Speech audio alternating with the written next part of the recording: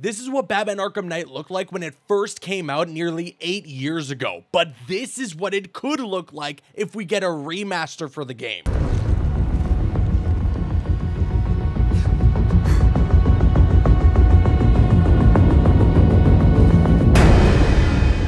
That's right, we're back with Batman Arkham Knight in 2023, and if you've been a fan and been watching since 2015, well, I need you to scroll down and hit that thumbs up button to show that you got your veterans card for this channel. Let's try to get the video here to 1,500 likes. Come on. Now, we're doing all this today because the incredibly kind folks at MSI sent over, first of all, a computer tower known as the Meg, which is awesome, but also a graphics card. They sent over a 40 series graphics card, the GeForce 4070 Ti. So big shout outs to MSI for doing that. And when I got that upgrade for my PC, I figured, you know, we want to jump back into one of my favorite games of all time, but push it beyond its limits. And that's kind of the name of the reshade that we're using here from Digital Dreams. His Patreon's going to be linked in the description box below. I highly suggest that you check it out if you want to see this game overclocking essentially and looking like it's coming out on the PlayStation 5 and the Xbox Series X. It is the Beyond All Limits mod, and look how good this game presents itself now. The rain effects, the lighting, and the ray tracing, it's unbelievable. Throw an RTGI in there, which is from Pascal Glitcher, also a Patreon linked in the description box below. And this game looks unbelievable. I don't think we were ever going to disagree on the fact that this game stands the test of time against many games that come out today. But with these mods thrown in there, and then of course having that beautiful 4070 Ti in my rig, my goodness, does this game look amazing. I also just love jumping back into Batman Arkham Knight. Having any excuse to do so is fine by me. So big shout outs to MSI for giving me a reason to want to jump back into this game, because it's so incredible. I mean, the gameplay is unbelievable, and it just continues to get me so excited for what Rocksteady's going to be doing with Suicide Squad Kill the Justice League in May of this year. I mean, that game is going to be unbelievable. If it's anything like Batman Arkham Knight, man, we are in for a treat. Again, having these mods just really adds to it. Look at this. Look how crazy this is, man. This game just controls so well. How the hell did they add a car into Batman Arkham Knight, into the Batman Arkham franchise, which is something that they had never done up until this point, and have it drive better than a lot of racing games that are coming out these days? It's unbelievable in my opinion. Rocksteady, seriously, the folks working there are a bunch of wizards. I don't know how they do it. Bleak Island is always my favorite to go to when I'm playing Arkham Knight, because it has probably the most visually impressive portion of the entire game, and that is of course right here, Chinatown. I mean, the lighting in this part of the open world is unbelievable. And again, even if you're just playing the normal version of the game, even if you pop in a 4070 Ti on your MSI tower known as the Meg, and you play this game on max settings, this area looks incredible. But when you crank things up beyond their limits, when you use some shader mods, when you use ray tracing mods, my goodness, let me just walk down this street for you and let you admire the lighting effects. Look at Batman's cape. We're rocking the Batman Incorporated skin here too, looking sick as ever. And look, these dudes want to fight. So now we're just going to have to kick the crap out of them. Of course, we're using the Keaton Mobile too, one of my favorite Batmobiles. And I thought this was such a great idea too, when they made this game and they added all the DLC, that they didn't just add, you know, Batmobile skins like the ones that they had in the game, like the Rocksteady Batmobile or the Robin themed Batmobile, that are all just reskins of the Arkham Knight design that Rocksteady had made for the Batmobile. But they in fact went above and beyond and added Batmobiles that you know and love from the movies, even one of them being from a movie that hadn't come out yet when this game was made, being the BVS skin.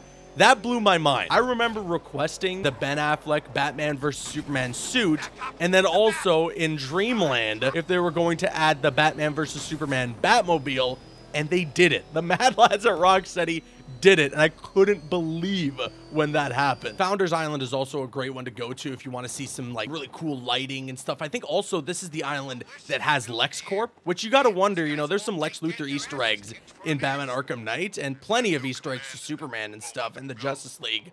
And now you wonder, we're going into Suicide Squad Kill the Justice League as the next Rocksteady Arkhamverse game.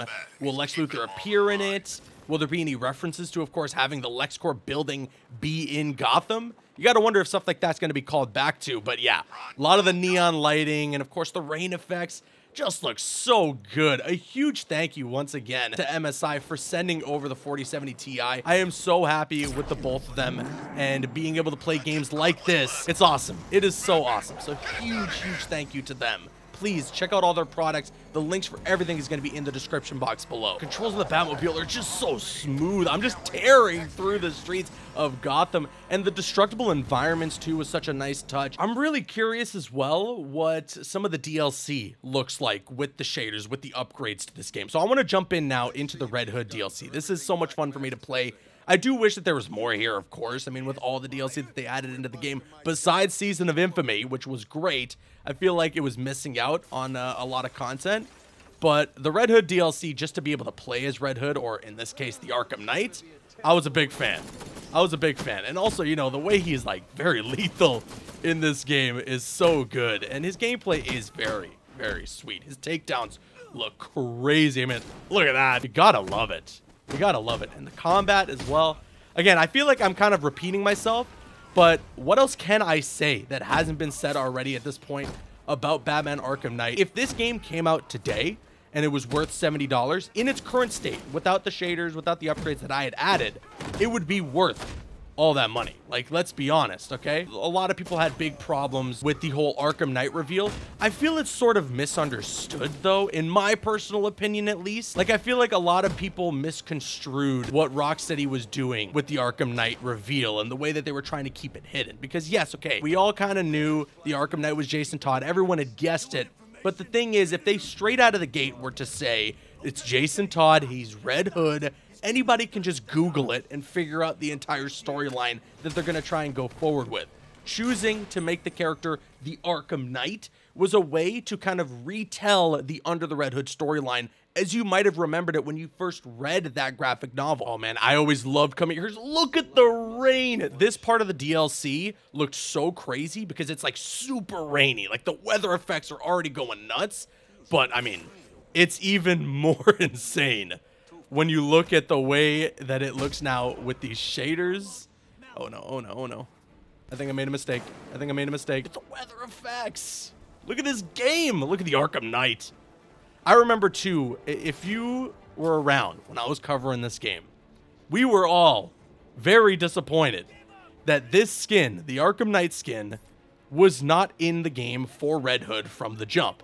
I understand a little bit as to why, because of course at the time when we got the game we didn't know, but it seemed as though that there weren't any plans to add this into the game in any way, shape, or form, and that was incredibly disappointing in my opinion, because I mean, the Arkham Knight look, you can debate about whatever you think in regards to, you know, the character and the decision making, but the design is one of the coolest Bat family designs that we have ever gotten. That cannot be up for debate. But there you have it, a revisit to Batman Arkham Knight after nearly 8 years from its original release, and we get a bit of a glimpse as to what a remaster for this game could look like. I think obviously it looks still really good and you can play it on next gen no problem through backwards compatibility, but I feel like we deserve some sort of a next gen port, a 60 FPS update at the very least, because I know a lot of people are missing out on playing this game on PC, and being able to play it at above 30 FPS,